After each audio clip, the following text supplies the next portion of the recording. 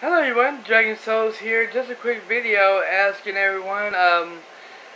Zombie just gave me an idea last night, yesterday when I was live streaming Fallout 76, and I want y'all suggestions.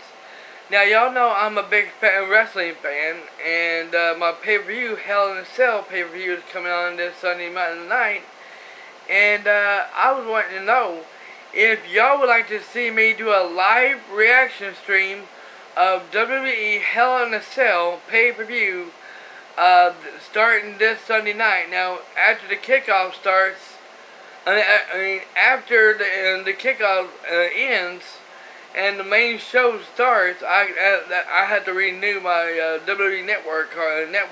But once I get that renewed, how would y'all like for me to start my live stream? And there will not be no commentary at all. You won't be able to hear nothing, just see my reactions, because it's all copyrighted, and also WWE will give me a copyright claim for it. So if you can hear it, there won't be no commentary whatsoever.